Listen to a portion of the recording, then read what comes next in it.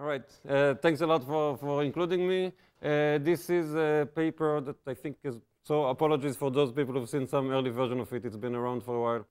That's with John that you all know, with Neil Sundarasan, who used to be at eBay, now at Microsoft, and Chiara Faronato, who just started at HBS.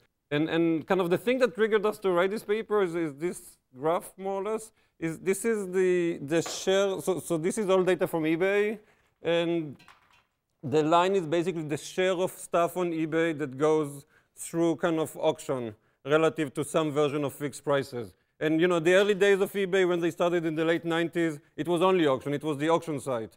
And then in middle of 2002, they introduced kind of the possibility to list items for sale as something like a fixed price.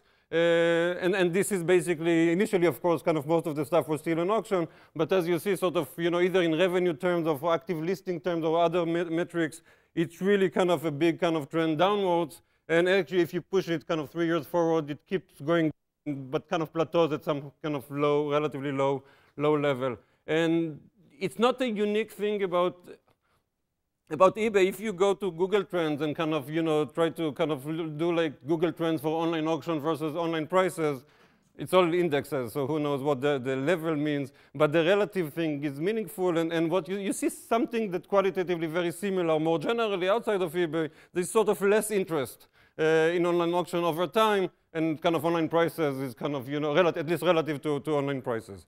So what, you know, what this paper is trying to do, are kind of two related points here. One is just kind of more in a cross-section, try to think about the trade-offs in a very simple price theory model, if you want, the trade-offs between listing an item for sale from a seller perspective as a fixed price versus sort of auction, and then sort of, you know, with this kind of in mind, kind of think about what might have led kind of to this kind of, you know, time trend decline in auctions on the internet. And I think, as many of you probably know, this paper is kind of part of several papers that we wrote using this kind of, you know, eBay data access collaboration.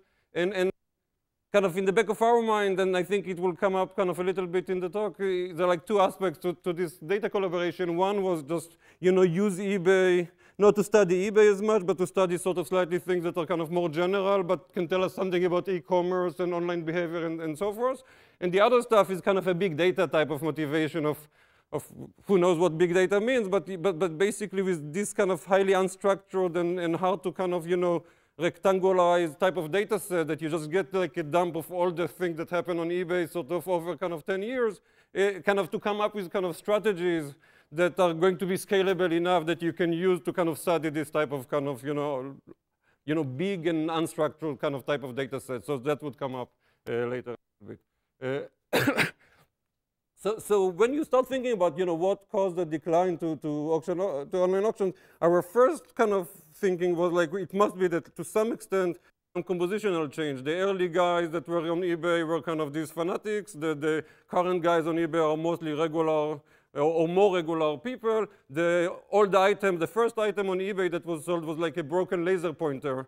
And in general, the early items on eBay were all this kind of unique type of used baby stuff and things like that. If you look at eBay today, it's becoming much more of like a little Amazon. Like the typical product on eBay or the typical seller on eBay is a guy who has like basically a small business, is buying stuff in China for cheap, and is selling them through eBay and potentially other platforms kind of to the American customers. So it becomes much more of a commoditized product. So that's another reason that might be. So if either the type of people or the type of product that are being sold on eBay might explain this decline.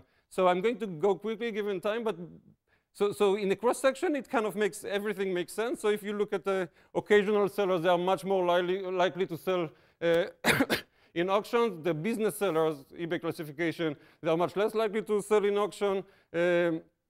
Items that are used, which might be kind of more unique, are more likely to go on auction. Items that are kind of new are less likely to go on auction. But if you look at kind of can this explain the time trend, the answer is mostly no. So this is a quick, I'm not going to get you through the details. What we try to do is just do a simple decomposition. How much of the share, but now it's just for data constraint, from 05 to 09, declining or increase in fixed price kind of share. You know, how much of it can be explained by shifting kind of the composition of items across either seller categories or item categories. very little is across kind of item categories, very little across seller categories, and everything is basically sort of within a seller type, kind of item category type pair. So it's not that we are shifting kind of from baby items to kind of to electronics, and electronics are more fixed price and baby items are more auctions, and now we see more of the electronic getting transacted. Almost all the action is kind of within these fairly narrowly defined pairs. And the other way to see some version of what I just said, look at this picture. We define a seller cohort as kind of as a seller, you're defined as being part of a cohort if this is the first year that you ever sort of sold something on eBay. And for each cohort, so each line here represents like a cohort of, these guys are the guys who were around kind of in 01 or before. These are the guys that their first transaction on eBay are like in 02 and 03 and so forth. And on the y-axis is basically the share of sales that you have in a given year that is kind of fixed price. And if there was all compositional effect, sort of in an extreme version, you should just see a bunch of flat lines. Like the early guys are kind of mostly doing auctions, the later guys are doing less auctions and so forth. But what you see is that, you know, as a new guy on eBay, you're doing less. You're doing sort of more auctions and less eBay. Presumably you don't know how to price stuff. But within 2 years, everybody kind of line up with like the thing as a whole. So it's really more of a within seller type or seller cohort kind of time trend rather than some sort of compositional thing. And actually, it's kind of interestingly, you see very parallel picture on the buyer side. So you can define buyer cohorts kind of in a similar way. And the early buyers, so when you are just coming to eBay as a buyer, probably you don't know how to bid. So there's like a little bit of a tendency to be more like buying in a fixed price. But within a year, you're kind of lining up with like the platform kind of average as a whole. So like the compositional aspect seems to be not a huge deal. So for the rest of the talk, I'm going to completely ignore, in some sense, the compositional story and mostly focus on two other stories that we're going to try to some extent, horse race or kind of or decompose the overall decline. And there's basically these are going to be, so we'll have a really simple model with really two simple parameters. One way to think about them, and that's like words that come, you know, one is competition. The idea is that, you know, Amazon was small in the late 90s and is bigger today, or the other kind of, you know, way to transact kind of on the internet is higher, so overall competition is higher. So that makes basically, as you'll see in a second in the simple model, more competition makes kind of for lower price margin and less price discovery incentives, and that is shifting sort of from auctions to fixed prices. The other story is basically relative demand story, is just some version of like extra utility or extra hassle of doing auctions. In the early days, kind of going for auction was part of an experience. Maybe you got some adrenaline rush from kind of bidding and winning or losing. It was kind of new. And today, sort of, you know, it's a story that, well, you just want to transact. You don't want, you come in, you want to get some sort of anniversary type of present. It's not about the bidding in the auction. You want to come in and kind of buy it. And so basically, the relative demand for auction is actually in decline. And we are going to try to horse race these two stories in a way that I'll show you in a sec. So that's basically the rest of the paper. So we go through quickly the model. It's really simple. So think of a single seller for a second with n potential buyers. Cost for the item is C. Think of this opportunity cost of selling it elsewhere or selling it later or anything like that. For simplicity, it's not that important. Everybody has the same value. So with enough bidders, basically, or with two bidders, it's, you know, they're going to kind of bid things up on the auction side kind of to their value. There wouldn't be any kind of auction kind of type kind of stories. Buyers have kind of, you know, common reservation utility U. And there's like an utility loss or hassle cost of lambda from kind of going to the auction. So this would end up to be sort of the two parameters. U is going to be something like capturing the competition kind of story from the previous slide, and lambda is going to be capturing the relative demand kind of force from the previous slide. And from a seller perspective, you have basically two decisions. So your first decision is like, how do I list it? I have an item, I want to sell it. You know, do I list it as a fixed price or as an auction? If I'm listing it as a fixed price, I need to pick a price. and then hope that kind of it sells. And if I sell it as an auction, I want to pick a reserve price or a start price, and then kind of let the auction run, and either I sell it or not with some sort of uncertainty about the price I'm getting, given that sort of I don't know the buyer valuation. So that's basically the simple model. What it leads to, so this is like a way to illustrate the model with a uniform sort of valuation distribution. So this is the regular fixed price demand curve. So it's kind of linear. It goes from with a price of 1 you're not selling, with a price of 0 you're selling for sure. So this is the price, and this is the probability of selling the item. What happens to auctions? And these are important because we later do the analogs to that. So the first curve is an auction sales curve. So what I'm plotting here is the probability of sale kind of on the x-axis, and the and the auction sort of start price on the y-axis. So here basically putting in lambda is equal to 0.2, so there's like a 20% hassle cost of participating in the auction. So if you're listing the item at more than 0.8, basically you're not selling because nobody values it. Once you start there, then you get the regular kind of demand curve, and the probability of sale is linear given the assumptions in the start price. And the vertical difference is basically this hassle cost parameter lambda. Now, from a seller perspective, you don't quite care about this type of thing, because what you really care is you really care about the trade-off between probability of sale and kind of the expected price you're getting, not the start price you're setting. So the auction demand curve is actually this one. And what this curve is basically saying, well, if I'm setting sort of, say, start price of 0.2, then with probability 0.6, I'm basically selling the item. But given that I'm selling it, then the expected price I expect to get on the item is actually going to be the conditional on average of kind of bidders kind of being above 0.2. And because the auction is going to let people kind of bid it up. So you get, so in some sense, the relative auction demand curve, which is the one that you want to compare to the regular fixed price demand curve, is the auction demand curve, which is basically in a price quantity kind of spectrum rather than like the start price quantity dimension. So that's, and then if you look at this, then you say, like, what do I want to do? Then, when I basically really want to make sure I get kind of, high price, then the best thing is to actually not rely on the auction, but kind of go for the fixed price. But when I really want to make sure that I want to sell, suppose my incentive is that I have like low opportunity cost, I really want to sell the item.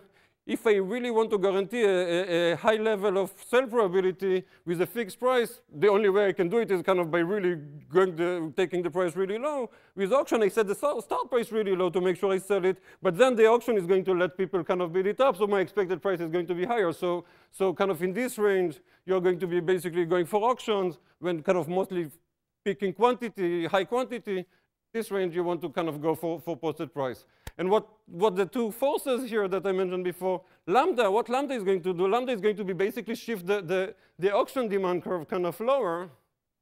So as the auction demand curve is shifting lower, then the range in which you want to do posted prices is becoming higher. So you want to do this. What you or the competition is going to do is going to shift both curves kind of lower. And at that point, sort of, because the auction demand curve is the one that is going to kind of hit kind of the x-axis first at some level, then again, you get the same type of kind of pattern of kind of, as U is increasing, opportunity cost of getting the item somewhere else, then the incentive to go kind of, fixed prices is going to, on average, going up. So that's basically the theoretical framework we're going to use for that. So how do we operationalize this? It's not a perfect sort of research design, but it's something which is like test enough to kind of feel comfortable with, and it's highly scalable. I think that's the main, you can easily kind of use it across many categories over time and things like that. And basic idea is that if this is a regular search result on eBay, this one is searching for basically tailor-made driver, like a golf club. If you wanted to compare prices or auction versus fixed price across these kind of categories, which is already fairly narrowly defined, you still get like huge heterogeneity in the picture, in the way the listing, in the reputation of the sellers, and the listed price, like from $100 to $300. The research strategy here is basically to really compare identical items that are being listed on eBay either over time or at the same time by the same seller. Our way to do it is think of this kind of in a very simple way. Think of taking all the millions of listings that are on eBay, kind of say in a given year, just sorting them by the seller ID, and the full kind of text that comes with the listing. So basically you get this type of thing. Nobody is searching for this. So this is like a picture that nobody who is buying on eBay is going to ever see, because typically you're going to search for something like that and get these things kind of scattered around across 50 pages. But in principle, you could find many of those. And then our main strategy is going to kind of run a big fixed effect regression where we are kind of using kind of within item, very specific item and seller variation in either so one is like, do they list the same item as a fixed price or as an auction? And then within a fixed price or within an auction, what is the variation in the fixed price they are setting and the variation in the start price they are setting? To operationalize, we start with like, the universe of eBay listings. We group listings as I said. And one thing I should say, we are obviously selecting on the non-unique stuff, because the only way to get this variation is to not have the used baby item that I have only one unit of and sell it. It turns out that this is not a huge selective, at least for the eBay kind of spectrum, is like more than half the items, about 2/3 of the items are part of what we would call like a duplicate or like a match listing. So we are leaving away a little bit the less professional sellers or selling the unique items, but most part, this captures like 2/3 of the listings. We have some data to make things kind of workable, the particular kind of question we are doing now, but the way we are going to end up, we are going to construct this type of data sets year by year for 03 and 09, and we have some version for 05 and 07, and roughly, basically, we are talking about 23,000 sets, so 23,000 items in 2003, 84,000 items in in 2009, and on average, we are talking about fairly big sets. So these are kind of 50 to 70 sort of average items in a set for in each year, and you get a big variation, and you can restrict stuff in different way.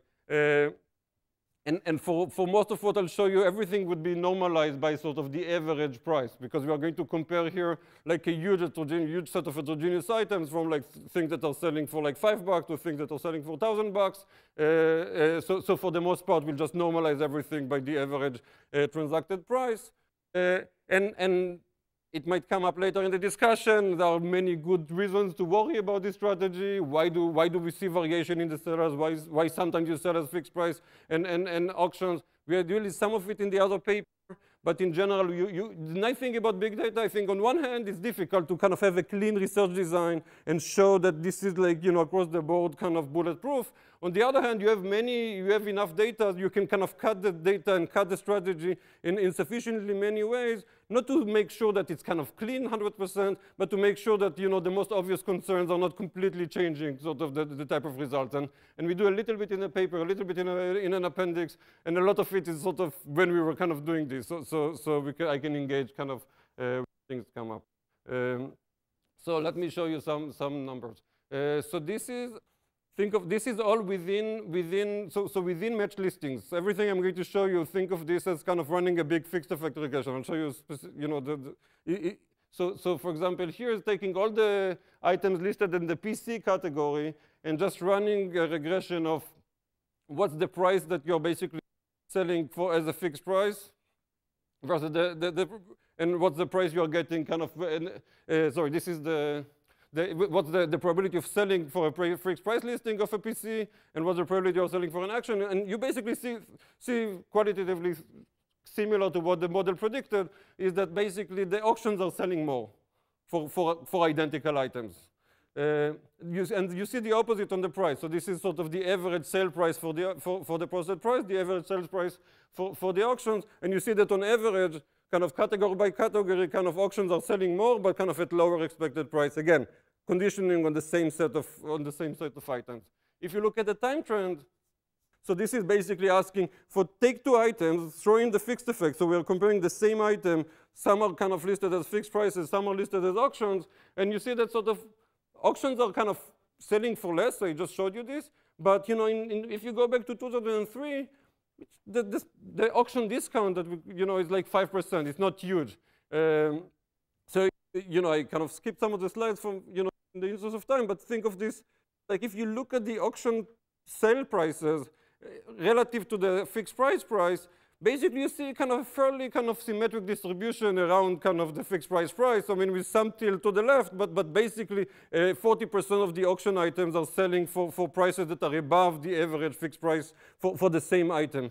If you push time forward, you go back to 2009, basically they're like huge increase in sort of the auction discount. Suddenly sort of on average, the same item is selling like for almost 20% lower kind of in auctions versus fixed price.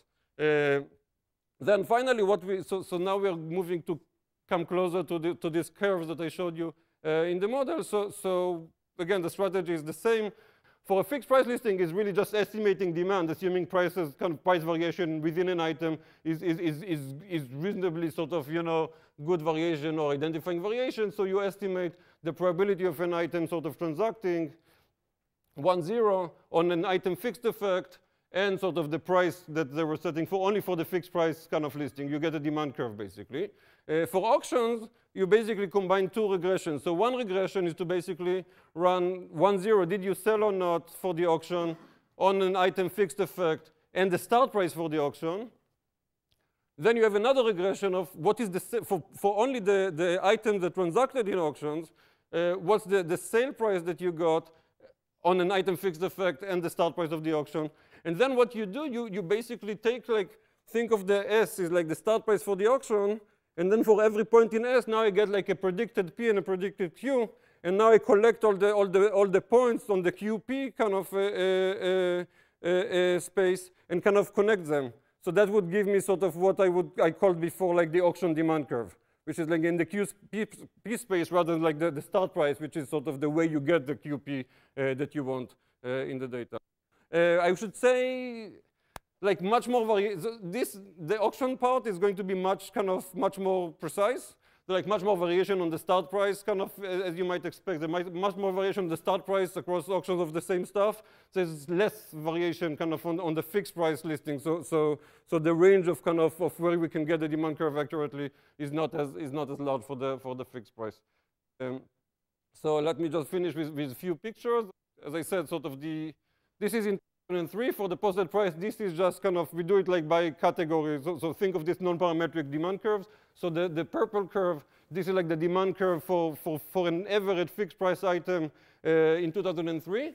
This is sort of the implied auction demand curve in 2003. I guess you see roughly, if you really try hard, it has the qualitative sort of prediction of the model that sort of the auction demand curve is kind of flatter. Not as steep as the regular kind of demand or fixed price demand curve, but in general you see that sort of the auction demand curve is almost everywhere above so in the QP space, it's almost always on average ex ante better for you to actually go for an auction because you are getting kind of better bang for the buck. If you do the same exercise in 2009, both of them are shifting in, but the auction demand curve is shifting much more in. So actually at this point, like the fixed price demand curve is becoming actually much more relevant kind of or better for you, at least in most of the range. And only when you really want to hit kind of high probability of sale, it's kind of the auction demand curve becomes better. Then moving to the next one. So now what I do is the purple lines are the same curves from before, the 03 fixed price demand curve and the 09 fixed price demand curve. So you see the shifting in. Now the blue lines are not they're not the auction demand curve anymore. Now they are the auction sales curve, which are basically the probability of sale against the start price of the auction, which kind of is this third kind of curve that I showed you in the little theory kind of graph. And why do I do this? Because then I can calibrate sort of the lambda based on this vertical difference between the fixed price demand curve and the auction demand curve. And what you see that sort of the implied lambda here is about 7% in 03 in terms of the relative value relative to the value of an average item. And it moved up to like 16% in 2009.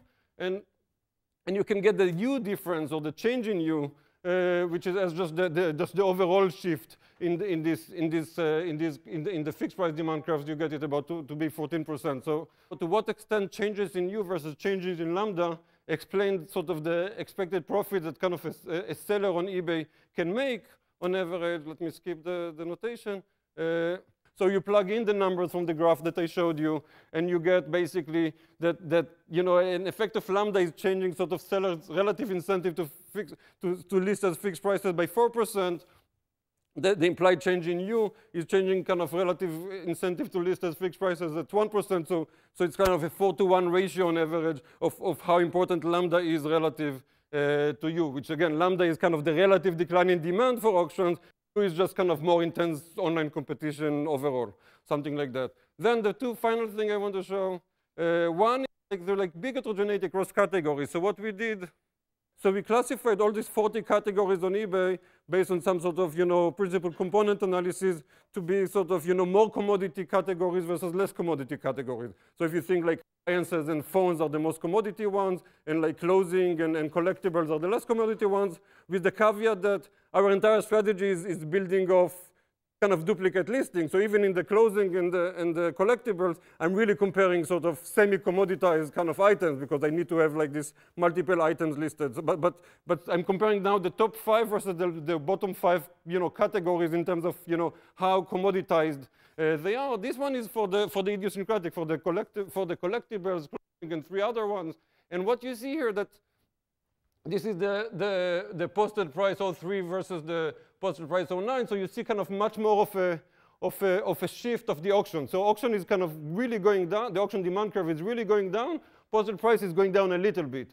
If you go to the commoditized categories, you see a very different story. You see basically both curves are kind of shifting down. So moving from the solid to the dashed over time. Both curves are more or less in a parallel way are shifting down. So this is much more of a story of a lambda difference. So the relative demand for auction relative to fixed price is changing over time, but sort of U, which is kind of captured by the difference between the two purple lines, is not very big. While here, basically, lambda is not that different, but it's actually the U is kind of driving the entire effect, which in some level, it's kind of what you might expect, kind of given the type of categories that we're thinking about. Again, and then you can run the same kind of quantitative exercise and say that basically in these idiosyncratic categories, lambda is almost everything. But in the commodity categories, basically the two effects are kind of much more similar. I should mention that sort of the delta lambda and delta U are very different, but lambda is affecting the auction demand curve and not at all kind of the fixed price demand curve. U is affecting both of them. So once you translate them to kind of seller incentives, they're not kind of one-to-one, so moving from these two numbers to this. The final point, I'm going to skip this. Let me just say one thing that it's highly, it's highly indirect. Everything we show you is basically here like a 10-year kind of time series. And let us use this kind of type of indirect evidence to say it's kind of much more of this state for auction that moved, but it's coming from all this very indirect evidence. What we did kind of in the last year and a half, we finally got kind of approval from eBay to run some sort of a small-scale survey on eBay sellers that were operative on the platform going back to the early days. And without telling you much, the new version of the paper would have the full kind of appendix of all the responses. It was like surprisingly consistent with our with our narrative. Like, just to buyers just want to buy at a good price and be done today, and customers don't want to wait for the auction to end. They want, all this stuff about explaining why there was like a shift kind of that. So a lot of the storytelling from the seller perspective was about buyers basically. Some version of a lambda story of kind of buyers are kind of, they didn't mind the auction stuff in the beginning so much, but today they really just come in, they want to get stuff and be done, and it was remarkably consistent across many of the responses that we got. What our takeaway Internet has made auction and related dynamic pricing mechanism more from a transaction cost perspective. There are like lots of stuff early on in the late 90s, early 2000s, how internet is going to completely change kind of the way retail is being done, because now we can customize the deal to the particular buyer and seller and granular time, and we can get all these sophisticated pricing strategies. If you go to the internet today, you just basically mostly, including eBay, you just get a big shopping mall. And it's not only on eBay. You see it, if you go Prosper, which is like a peer-to-peer lending platform, they started with this kind of, discriminatory auction kind of mechanism to fund loans. And then kind of after several years that they more or less got comfortable with knowing how to price this stuff, they switched to kind of basically a fixed price type of loans, for this type of buyer, for this type of loan, this is the rate you should get, and, take it or leave it type of strategy. So you see this type of, qualitative shift across many other online marketplaces. And at some level, must be some sort of a trade-off between the convenience of the transaction and the speed of the transaction, and sort of, how much money is left on the table, but not going with some sort of a first best mechanism. And it seems that in the case of e-commerce, it seems like the convenience is kind of winning out kind of over time. All right, I'm out of time. Thanks.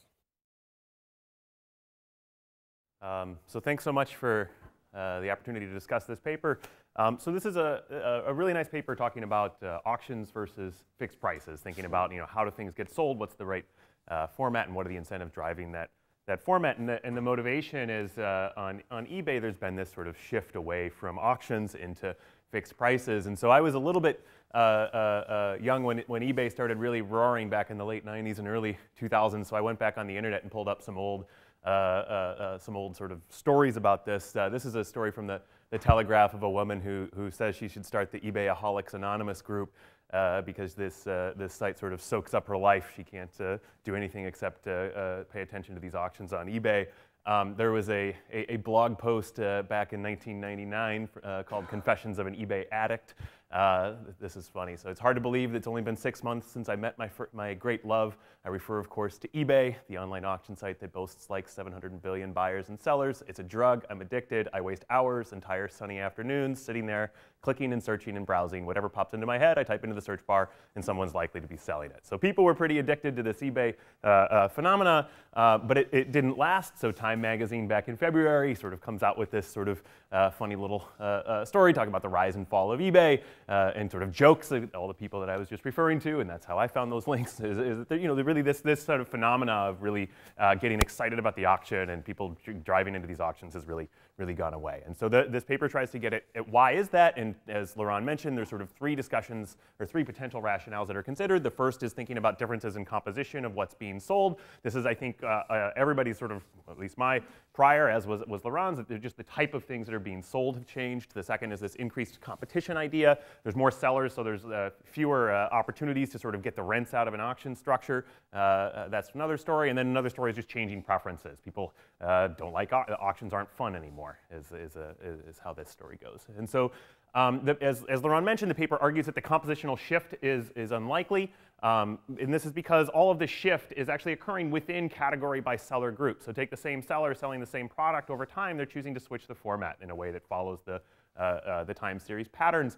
You could argue that some of these sort of concerns about are they matching the same products exactly, and I think as you really start to think about this, these concerns aren't all that worrying, but is potentially an issue. I mean, when you look at those cohort results showing those convergences, it was at least convincing to me.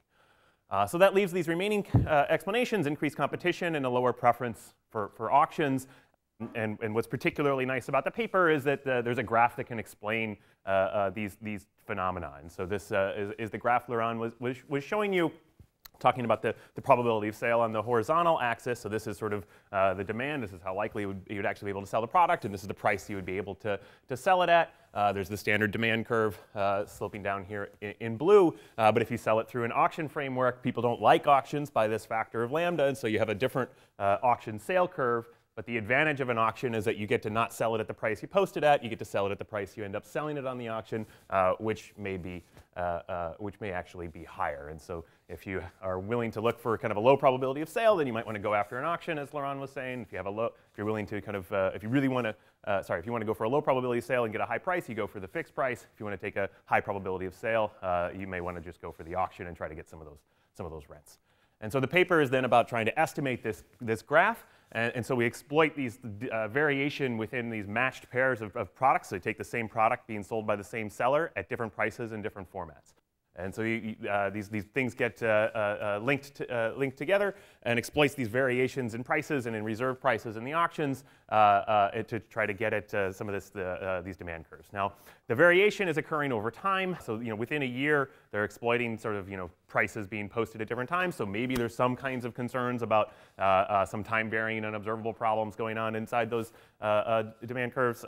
Inside that price variation. You might also kind of just wonder, what is driving people to change these prices over time. But at the end of the day, I think I do agree with Liran that the results seem to be pretty convincing, that they're identifying a demand curve, that these sellers that are coming in don't know exactly how to price these things. They're experimenting, and they're leading us to be able to get a demand curve. And so as Liran showed, this is from 2003, this demand curve, and back in 2003 kind of fits with the story. It was better to do an auction than a posted price in a lot of settings, but you contrast that with 2009, where really you're looking at a higher value of doing the auction instead of the fixed price. And so we put it all together, as is quite nice and a common feature of Liran's papers. We can actually go back, think about that model, and try to get the parameters out of the model from the data. And so what this showed you is back in 2003, the difference in the probability, the price that you can get out of an auction versus a fixed price was about 7.6 percentage points, and the difference in 2009 is much larger, at about 16 percentage points. And so the kind of dislike for an auction has increased in this interpretation, and also just the general level of demand has fallen. So that was that change in U by about 14 percentage points. And what Liran sort of pushed through pretty quickly on, but I think is actually one of the nicer features of the paper, is that this is sort of, this is identified sort of out of equilibrium in some sense. People are experimenting with different prices, and we're trying to learn something about demand.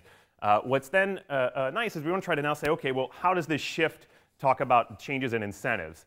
And so what he does is he says, okay, well, now let's actually take the model a little bit more seriously, do maximization, and think about what the difference in profits are for these two different choice of formats. And so you can use the envelope theorem to characterize the difference in profits that you'd get in the fixed price versus the auction format as you change lambda, where that's just going to depend, that only affects the amount that you get in an auction format. And so that's just going to depend on the probability of sale in an auction format.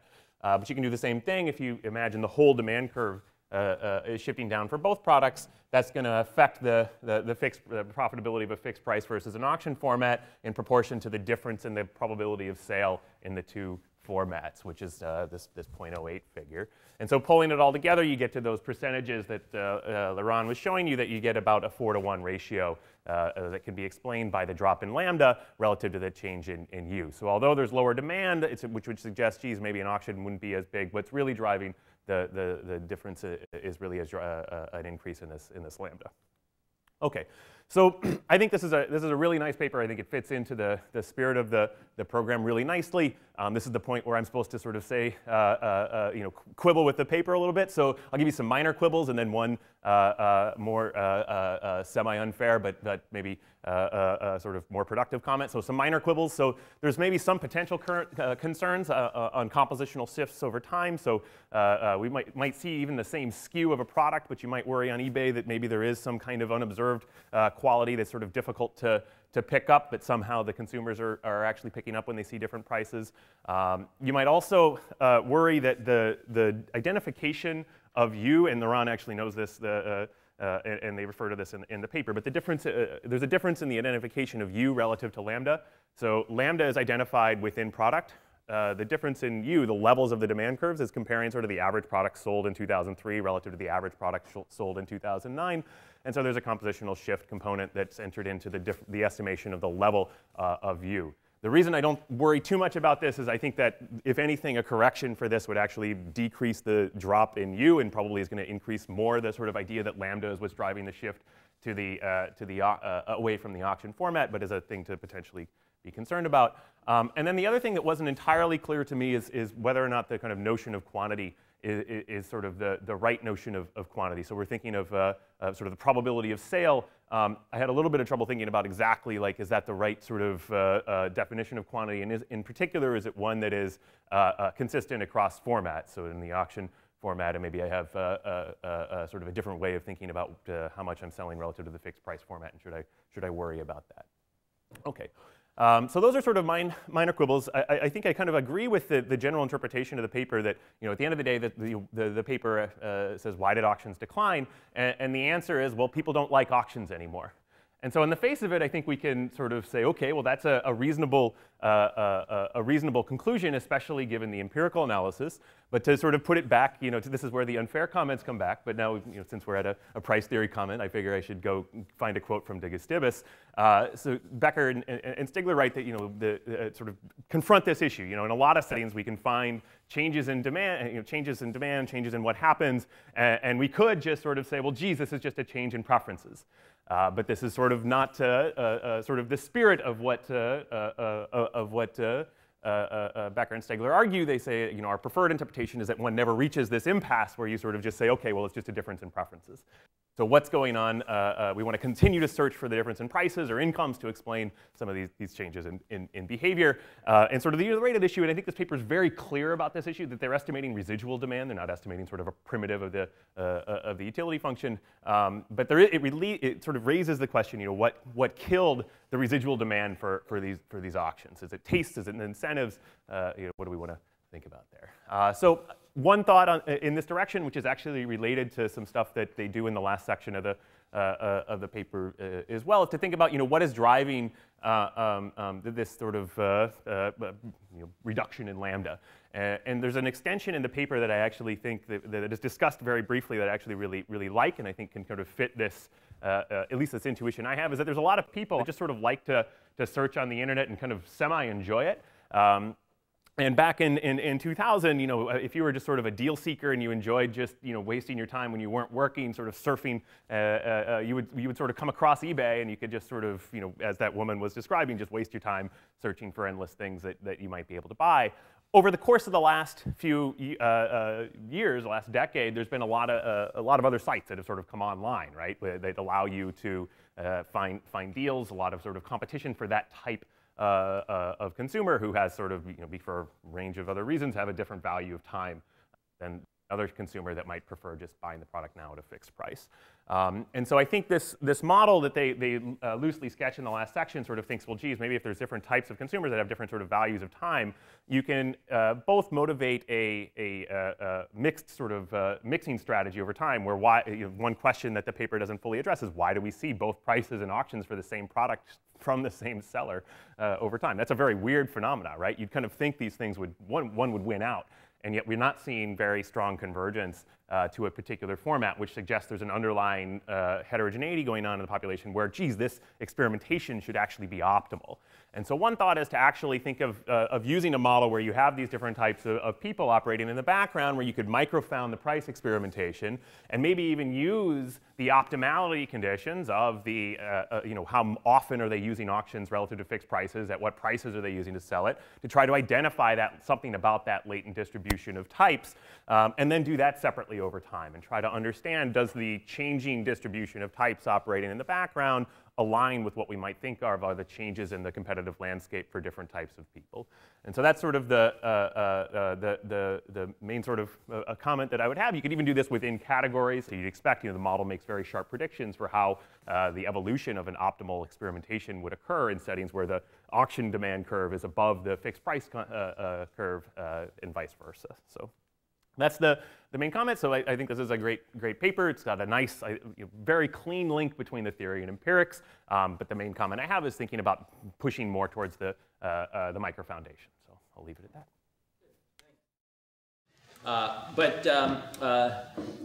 The notion of price theory, at least the way I think of it, and I think the way we think of it here, is primarily a belief in microeconomic principles as the primary engine for understanding economic behavior. And so the question is, what are those principles? And I usually think of them in terms of three.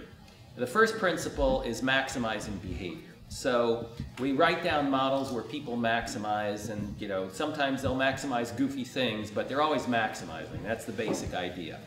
The second is the notion of equilibrium. Just as you have in physical sciences, there's always a concept that you have to grind out what's the equilibrium, and a well-defined model, well-worked-through model, always has an equilibrium. And that's been a feature, by the way, of the papers of this conference. If you think about it, every paper has, if not explicit, at least implicit in it, some notion of equilibrium, and many of them actually have been explicit. And then the third is the notion of efficiency. That's a little bit less emphasized, I would say, but it's an important one.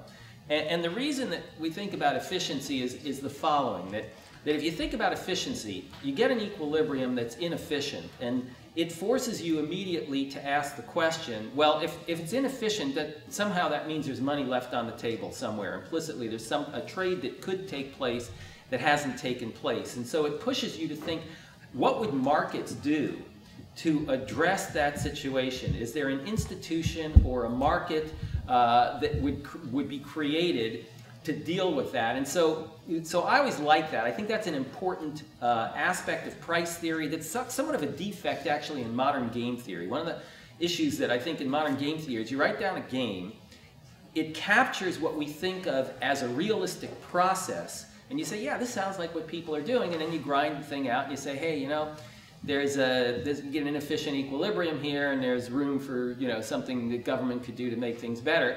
And what I think you tend to ignore when you write down these games is that you may have made an implicit assumption that's ruled out a particular kind of trade, even though it seems realistic.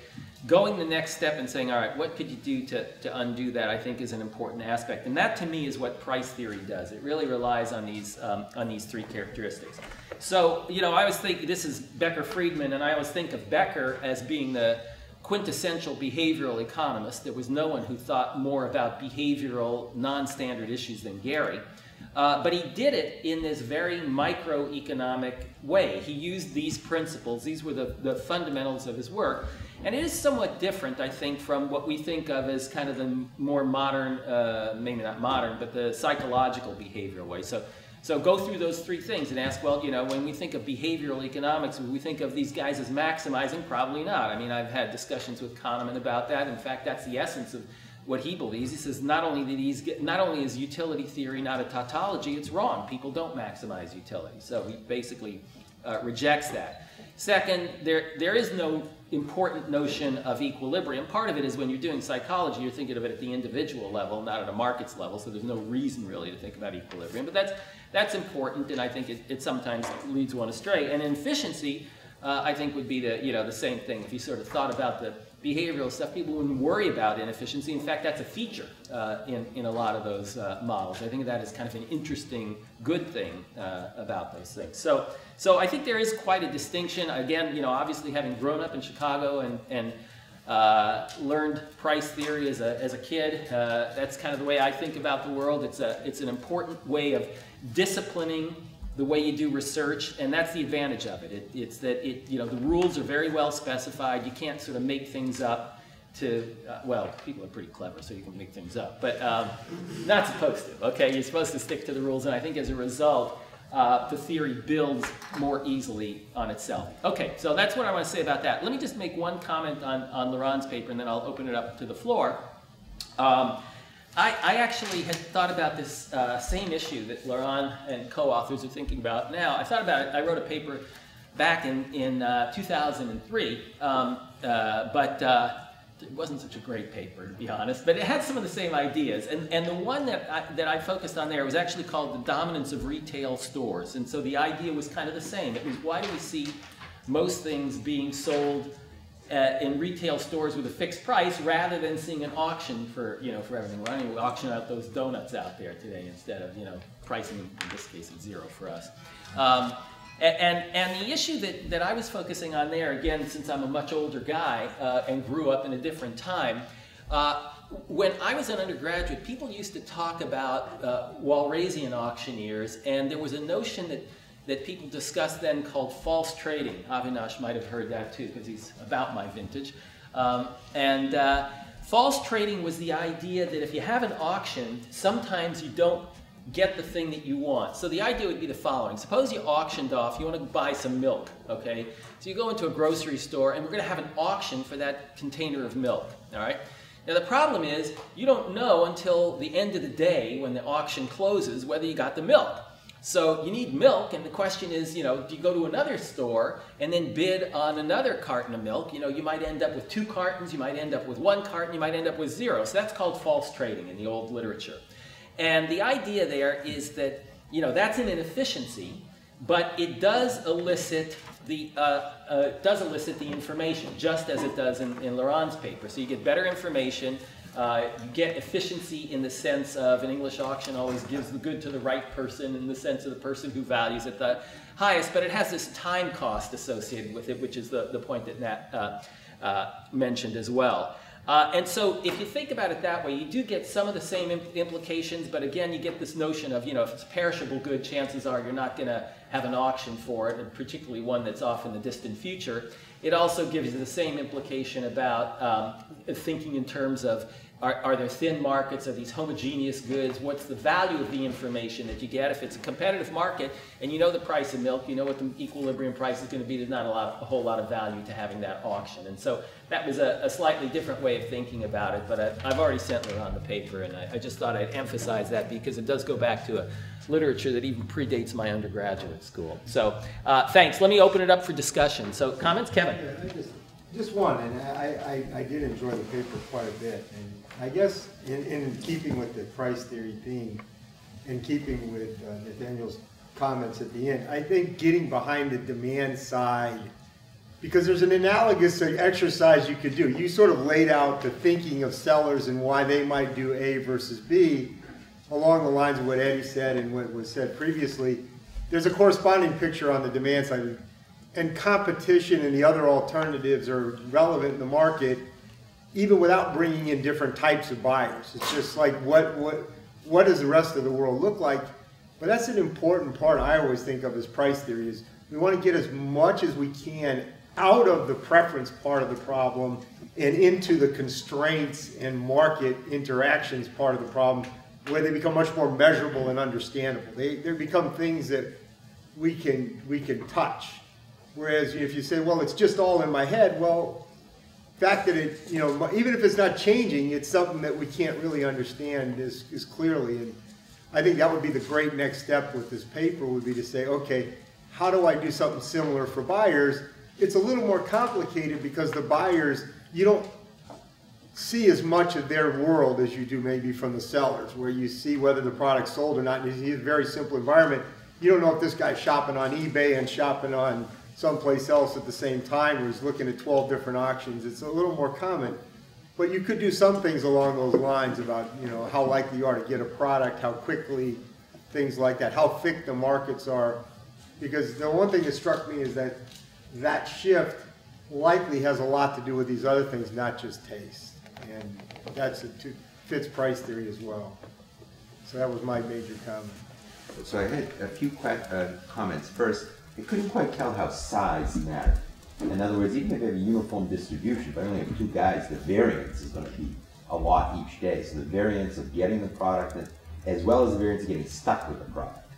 And like I say, this is an old question, actually, when you think about it. Say, Eddie mentioned department stores. So you used to have bazaars, and then they emerged, and you now have you know, a different environment than department stores. And department stores are interesting because you can't negotiate on the low items, but the higher up it used to be, the floor you went, got more expensive, and you could negotiate. So I always thought it was kind of interesting to see that transition.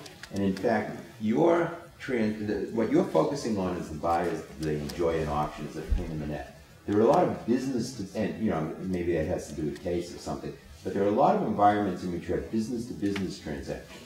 And the good was sold initially as an input by auction. And then over time, it evolves into, say, fixed prices. So why? So the things you were talking about, the probability of making a sale matters to the demander, but so doesn't the not incurring the inventory costs on the selling side. And the notion in an Arrow-the-Brim model that the probability of sale matters is something that doesn't exist.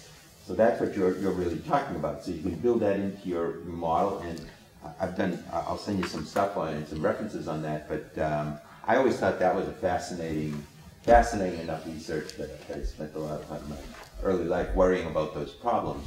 And I think, just to end, the existence of organized exchanges, which matters in financial exchanges, is really the same problem, very closely related to the problem you're looking at. So it's really a good problem.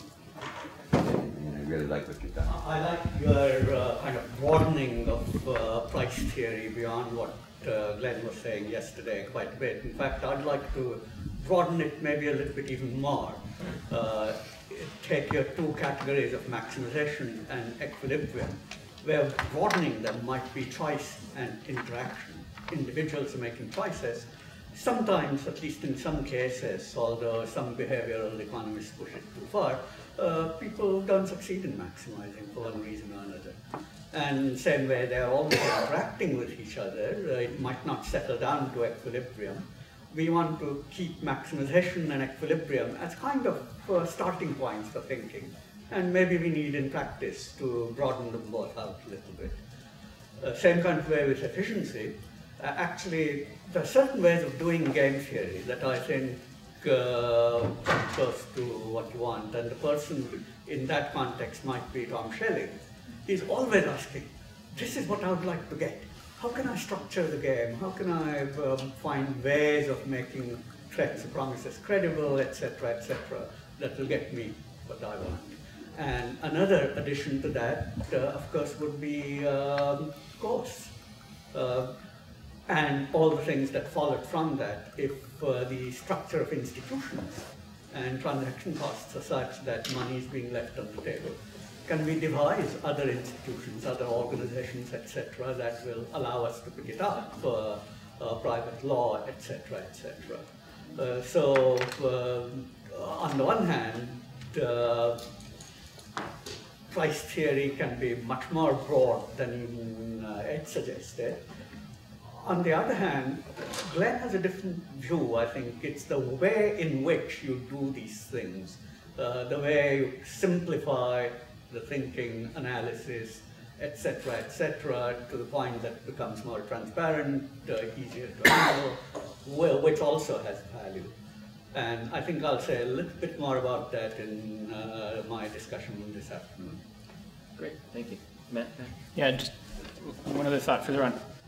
This is something I'm sure you guys have thought about, but it wasn't in the talk, is changes over time in information for buyers and sellers and uncertainty. So actually, like, as another big impact that eBay has on the world is it's much easier if you wonder what is the value of a 1950 stamp of this particular kind. A really good way to figure it out is look on eBay. So I think we would expect that because of that, because of Amazon, lots of things, the uncertainty that buyers and sellers both face about valuations has gone way down. One particular way I would think that could show up that's related to the pattern we see is precisely because of what's in your model. In the early days, if I'm a buyer with kind of uncertainty about the valuations and I see a seller with a fixed price, that seller is kind of very adversely selected in the sense that they're probably setting a very high price relative to the range of prices, because I mean, that comes out of your model endogenously. So in the early days, as a buyer on eBay, fixed price sellers are rare, and if I see somebody selling for a fixed price, they're probably somebody who has a very high reservation price and wants to sell for a high price. So that the selection of who's going to be doing fixed prices is changing over time as a function of that information. Maybe, I don't know which way that goes, but it seems like another micro foundation behind the demand changes. Yes, I was wanting to come to your, or question your statement about efficiency. Are you talking about economic efficiency being equal to physical efficiency? As Severin was here, there he is here about efficiency in electrical generation. It's a physical thing, and then efficiency in the marketplace may not cause the energy produced at the most efficient point. Yeah, no, so I meant efficiency in terms of... Which is not equal to physical efficiency. Correct, yeah. And the other thing is, can one have efficiency in non-competitive markets? Because the definition of an efficient market is is a competitive market. well, that's in the next paper, well, that was the argument, is that if you have a, quote, non-competitive market, then the issue is what are the incentives to remedy that? And so that's why I like always saying, well, if it's inefficient, take the next step. So I kind of agree with Avinash on this. I mean, it's like good game theory does that. It says, wait a minute, I got something that is kind of surprising to me, and so I want to think harder and take the next step. And I guess that would be my answer on this. Let me move on from that. I think Kevin, go ahead. out of time. Yeah. We can take another 5 minutes. Go ahead. We're okay. We got plenty of time in the break. One question I had is, and this is kind of following on what Matt was saying as well, which is, if you look within products as they get thicker or thinner, or if they've been around longer or shorter, how does that lay out in your model? I mean, you could do a decomposition. You did a kind of like a product level. You could think about like a life cycle decomposition or a scaled story. And if there are any products where they got thinner markets over time, did you see them shifting in a different trend? Because you might think as the thickness of the market changes, the structure would change as well. I think your theory would imply that. So I guess that's a good question. Let me just, yeah. I think like lots of good stuff here that I can just talk after, but one thing that came up from Nathan and Kevin's first comment, and kind of this my response is kind of related to this last comment from Matt and Kevin. Some trade-off, there are probably other ways to solve this trade-off, but like, there's probably no, suppose you try to microfound lambda, which is, I'm completely on board. For sure, that's like the obvious next step if we know of a good way to do it. My guess is that the way to do it, or the true story, whatever this might be, is going to be fairly different across type of, it's related to your last point, like it's going to be fairly different across type of products and part of it is this big data problem, is that like what's a market? It's not a book or SKU. It's like each product is its own, and one could argue that these two things are highly substitute. Others would say like not for me. I wouldn't never kind of buy from this. So partly it's just a data problem. Partly it's how to deal with the heterogeneity. And sort of we solved this kind of trade-off in like how carefully we can go versus sort of how, I guess, general but imprecise things, or less microphone we can go. In the completely other extreme, like in the paper with Mike, who's here, Mike Dinerstein, which at some level I don't like it too much, because we started a different question, but because we really wanted to kind of nail the story, we ended up dealing with this highly specific, homogeneous good. And then on one hand, I feel like we got the right answer. On the other hand, it only applies for a single video game. So there's a sense in which, we'd love to explore the spectrum in the frontier along these dimensions, but going in between, that gets tricky, because sort of then you are not quite there and not quite there. So I think but I completely agree with the basic notion. We're running short on time, but let me just take the last two. I saw Steve. Eddie, there's Sony's had her hand up for a little while. Oh, Sonia, okay, but let's go quickly. Steve, Severin. Use the buy it now option to say something directly about consumer preferences. It's the same item. It's effectively a fixed price, and you're giving the consumer the option to say, I don't want to do this auction, I'm just going to buy it now. And if they're differentially over time, say, until the time of the end of the auction, this sort of thing, reflecting that I don't want to do the auction, I'm just going to buy it now, then you can get around a lot of these things.